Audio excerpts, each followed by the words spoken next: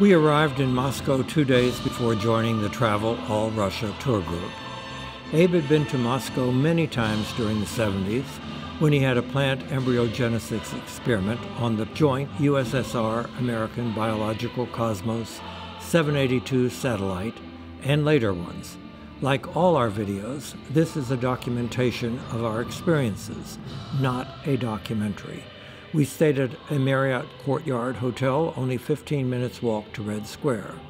This video tries to capture our visit to Red Square and the surrounding area. As we walk, Abe recalls the 70s and 80s and points out some important places. This was my first trip to Moscow.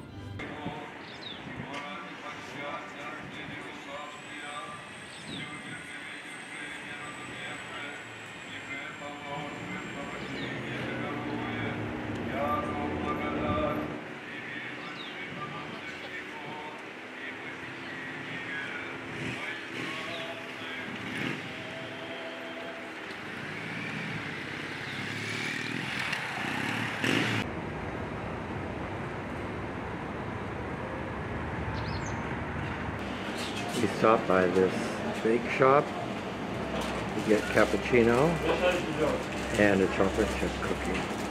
Looks really good. These are some of the pictures on the wall. And then they had a few tables back here.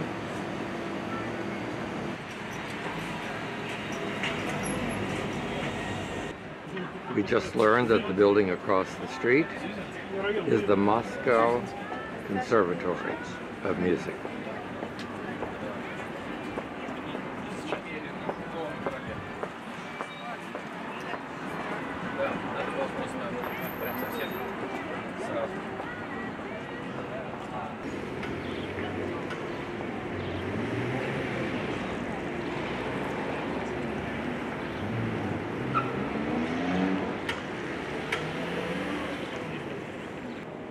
This is a view standing in front of the statue of Tchaikovsky. That's the coffee shop where we just had coffee and a chocolate chip cookie. And the Kremlin is down to our right.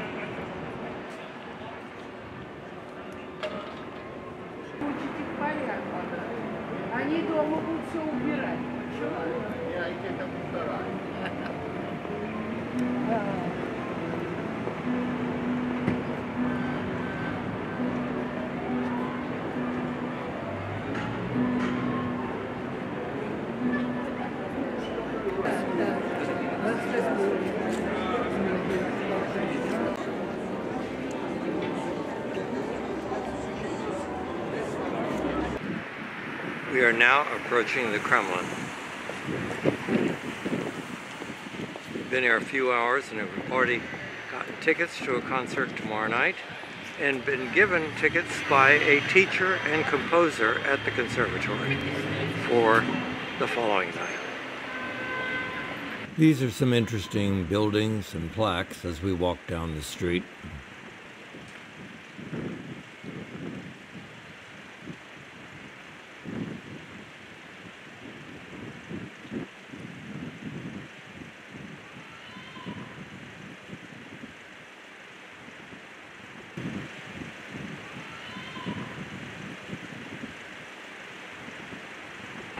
And here we are at the end of the street and in view of the Kremlin.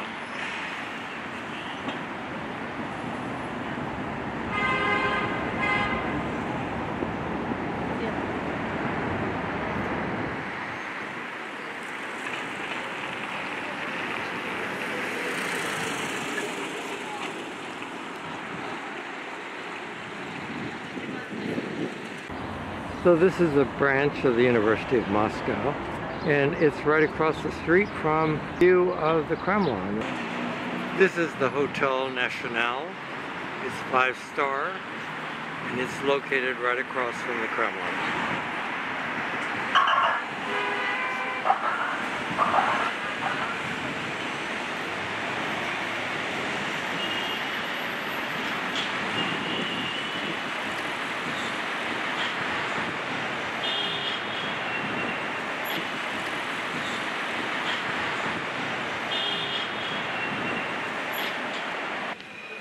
just across the street by the underground walkway. They're quite deep. There are many stairs going down and back up. It's the only way to cross the street.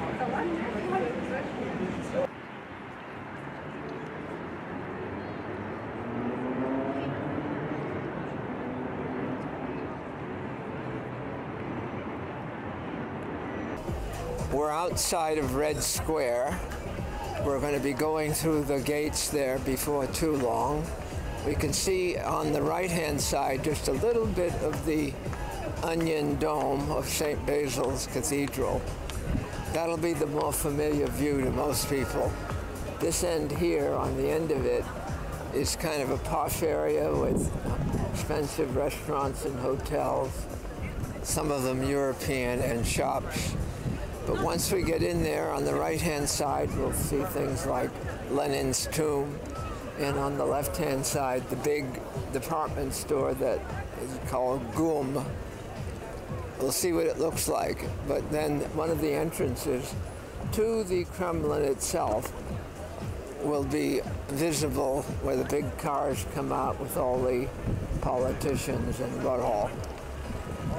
Years ago, when I was first here, when they were talking about everything was equal in Russia or the Soviet Union, I knew it wasn't true, because as the big old Volga limousines came out, it was a little bit akin to 17th century and 18th century France, where the king would come out in his carriage and run over everyone and throw a few coins if they killed one or two people. But that's all right. Things are very different now. There are a lot of tourists. It's quite interesting.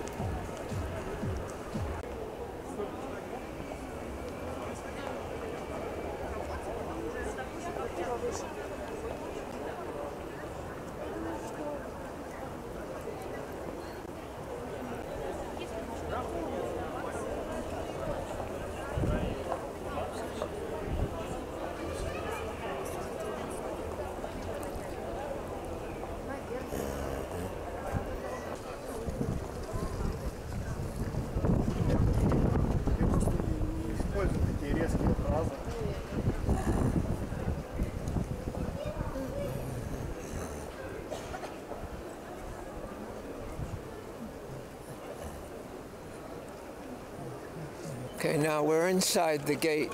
We've come through. We're in Red Square. And as you go in, you'll see a fair number of oldish buildings. In fact, we're in front of a Russian Orthodox church here. There's a service going on.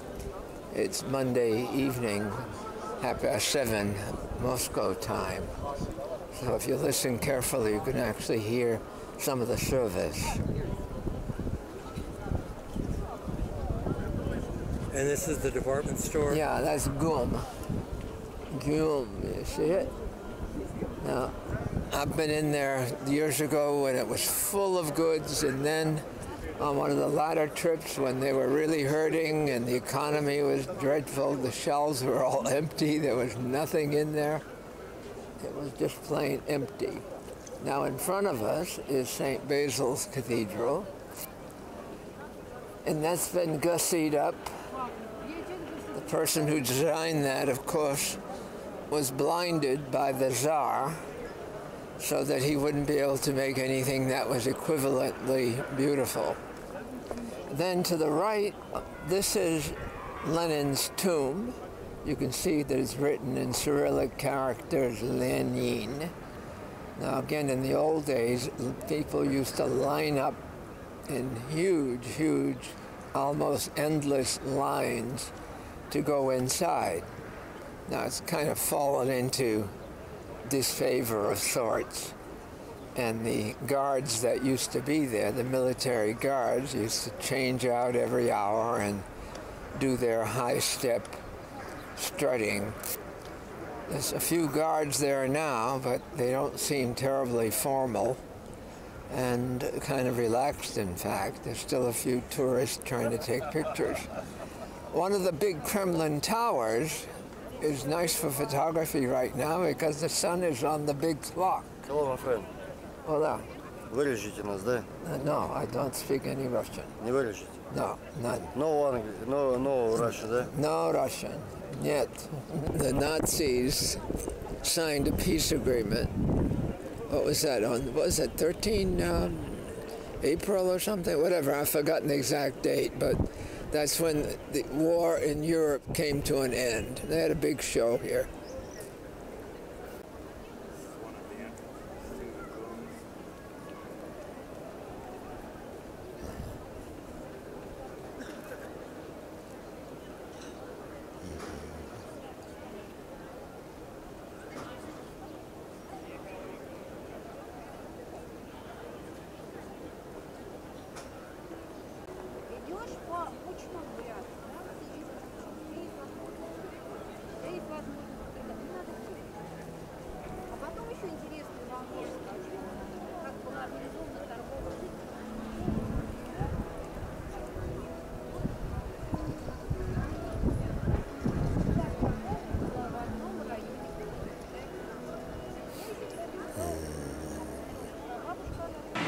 This is inside John's department store.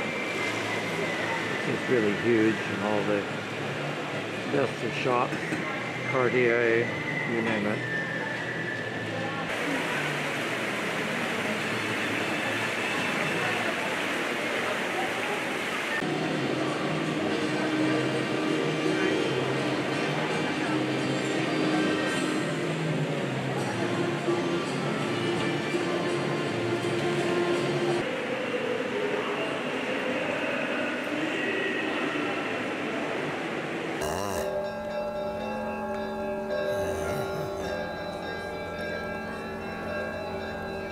But this is a huge gateway. It's not as big as the one in Tiananmen Square in Beijing, but it's apparently one of the big public spaces in any city. But that's where all the old Soviet period displays and parades occurred. And of course they had very recently, the parade celebrating the end of the Great War, as they call it, World War II.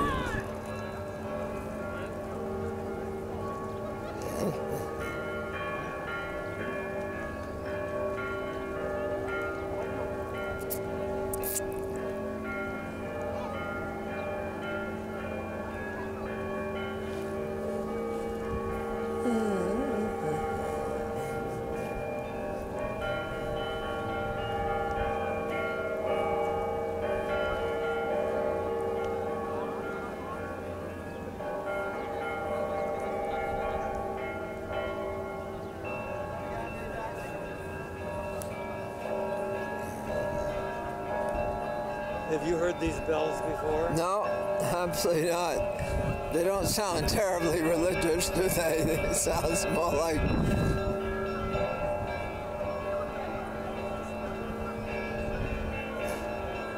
It's hardly the even song being called, or the Angelus.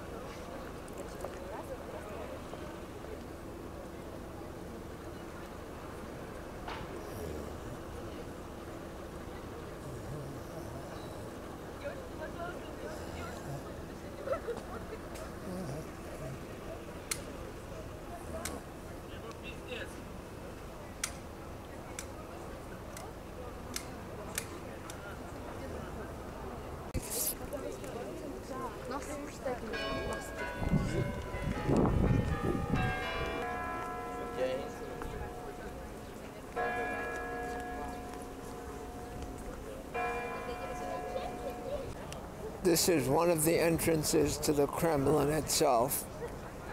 The tower just rang 8 o'clock p.m. And I was telling Eugene that, quote, in the olden days, that heavy wooden door opened and out came a string of black, shiny vodka limousines. And they were going high speed, not with the ramparts and blocks put there. I'm sure vehicles don't go in and out as easily as they used to do. But behind that wall is the so-called Kremlin. And you can see there's work being done on the towers. The whole thing was started, I think, somewhere in the 1600s. How much of it has been rebuilt, I don't know. But it's pretty massive.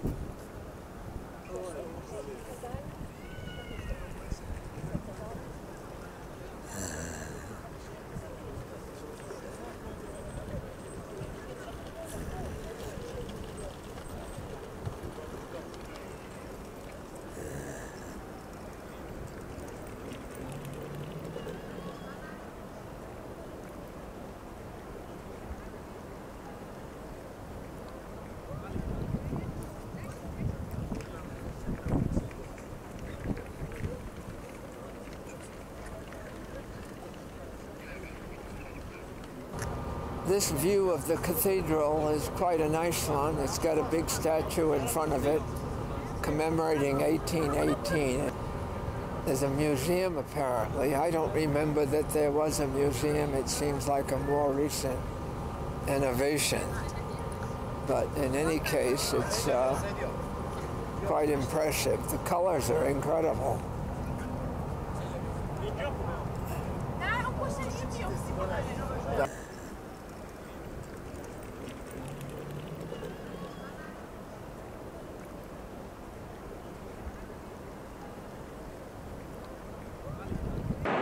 This is this wonderful little shop where we've had coffee. We had dinner last night. There are many shops very similar to it along this street. Our hotel is right up there and to the right. Very convenient because behind me all we have to do is walk down the street and we're at the Kremlin. And we're going to a concert tonight at the Academy of Music and also tomorrow night. While enjoying the sun and scenery, a lovely lady walking down the street stopped to chat. We introduced ourselves to Roz and insisted that she join us. We were very glad we did, for she's a remarkable person. Roz is British and lives with her husband part of the year in Moscow and part in Britain. In Moscow, she lives in a very interesting neighborhood where many musicians and composers had resided not far from where we were sitting. Roz asked if we would like to take a walk back to her apartment block. Let us begin by introducing Roz and sharing our experience. Which is a restaurant that's a favourite of mine. Okay. A lot of Moscow burnt down. Only the stone building survived. So this is quite extraordinary to have a stone building that survived. There's a very famous composer, Ulan-Batar, and I don't pronounce him right. He died of a broken heart. Stalin denounced him, and he wasn't allowed to conduct in his beloved theatre anymore, and he died of a broken heart. But inside is his house museum, which has got some lovely pictures in it that he was given when he did all his foreign travels, and they have little concerts in there too. It's worth a visit. This is just a building that was associated with musicians who had dealings with the Bolshoi theatre particularly. Okay, but now is it used, it's not a concert hall or? No, it's not a concert hall, no, this is a residential block. I see. And this is where people had their apartments. So this, this is a museum apartment of this conductor. Right. And the corner is a plaque to his wife, who was a soprano. They say no, it was from 1950. This was? She's a soprano, singer. So it's all very musical around here. So, It really is. It's amazing. except this one guy,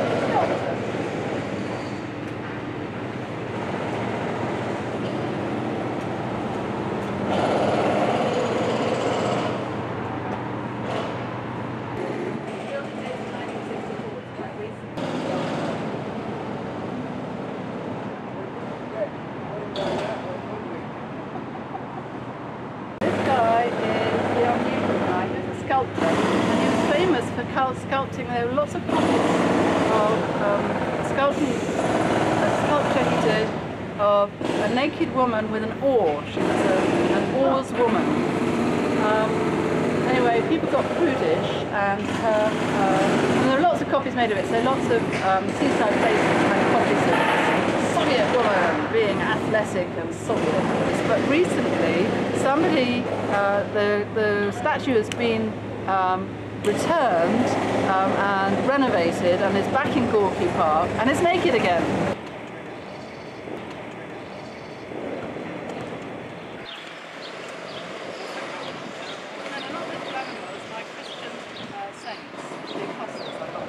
This square is now called Rostropovich Square, but only since last year.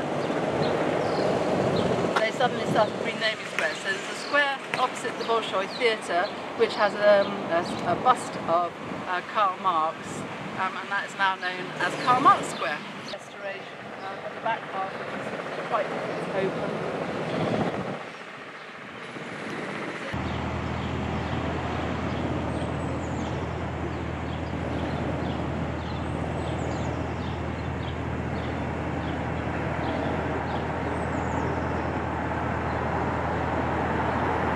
You know that thing where Don Giovanni's statue comes to life in the opera?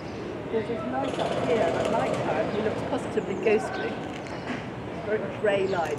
But these flowers have now got rather old. But a hero to the Armenians, even though he was born in Tbilisi or Tiflis and spent his life in Moscow. You know what happens to minorities if they get someone that can read and write, they elevate him to knighthood. No, that's it. No, he is.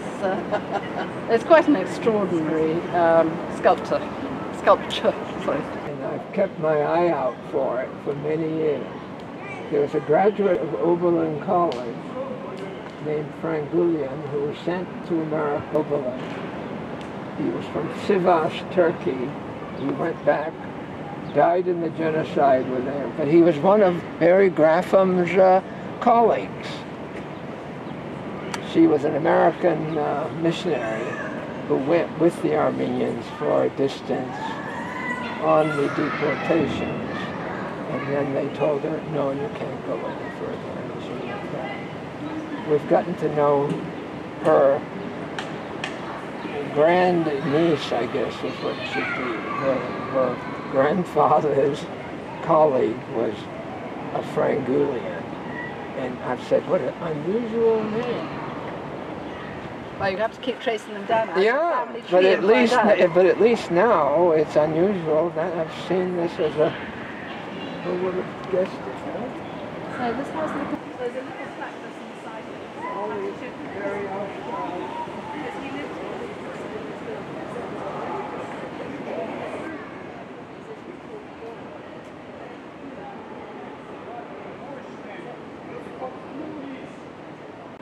So Khachaturian lived in this building, so that's the reason they have his statue in this little square by the building. And rather disastrously. And there's a very nice book about him called by Julian Barnes, who's a British novelist, called The Noise of Time. Doesn't mention this aunt of my friend at all. Anyway, this guy is retired from being in the TV business, and his retirement project is to create a website about his aunt, Margarita Kuss, K-U-U-S. And she was devoted to her composing. I might say her music is not to my taste. It's on the website, and if you Google her, you can find out all about her. But he was writing all about her, and wanted me to. He speaks good English, but he had translated his writings into using Google Translate and wanted me to titivate them. Apart from which, I edited them quite severely because he was being extremely repetitive. And I'm not sure how much he appreciated that. And then it turns out that most of the good stuff that he's written has already been written up. There is a journal which comes out in English, which is quarterly, which is devoted entirely to Shostakovich. Absolutely extraordinary. Because so many people are potty about Shostakovich. Anyway, this guy had all kinds of, in the end, having been denounced twice by Stalin, got final reinstatement and was an okay thing, and got all kinds of orders, and that's written down on the plaque below. But he lived in this building too. So the two most famous people to live in this building were Shostakovich and, three most famous people were Khachaturian, Shostakovich, and then the cellist Rostropovich. When they unveil them, all kinds of people come and talk, and they often have recordings. Who is this? This is Rostropovich again. Okay. But this was unveiled on the 10th anniversary of his death, so April 2017. And she was a famous singer.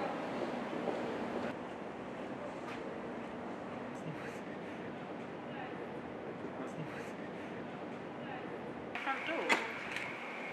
Do you want to come up and see my apartment? Or you? It is now 9:20. As you can see, Roz and her husband have a very interesting apartment filled with books.